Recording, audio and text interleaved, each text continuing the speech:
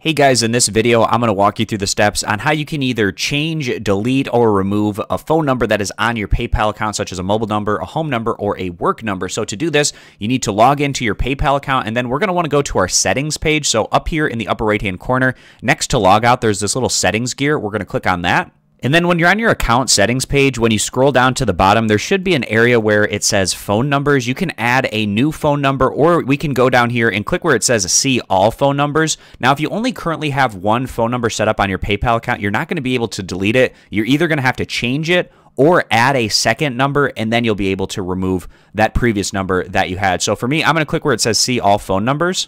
And then in this area where it lists all of the phone numbers that are associated with your PayPal account, you can change the number by clicking where it says change next to the number. But if you have multiple phone numbers listed for either your home number, your mobile number, or your work number, you're going to be able to delete those extra ones that aren't currently set as your primary number. And for my account, I have two separate numbers for the home option. So I can get rid of the one that isn't currently the primary home number. And I can do that by clicking remove down here. And then it's asking me just to double check to make sure that I want to remove this number, and I do, so I just go ahead and click remove.